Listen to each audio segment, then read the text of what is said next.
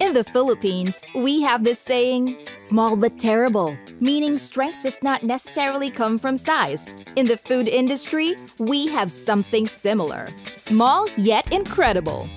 Merchants who dish out high-quality food despite their size.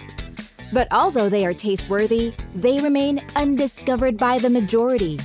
After all, humble businesses mean humble promotion budgets, unlike these giants.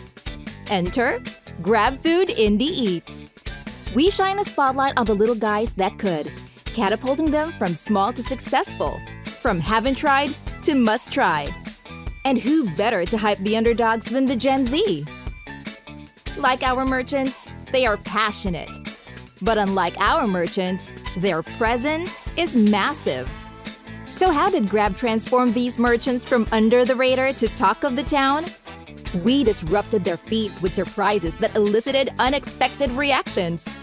They didn't expect they would swipe right on a red flag on Tinder, get advice from a chicken on Facebook, find a jump scare under food talk trends on TikTok, see a billboard they'd want to lick on the road.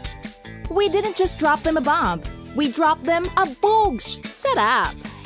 Gen Zs ate it up, hitting them on whichever platform they were on. They showed mad love for the materials and swiped right on them all. Students join in to boost nearby merchants.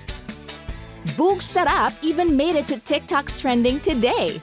As a result, 2,000 plus GrabFood Indie Eat stores experienced positive growth in 3 months, which amounted to millions in sales.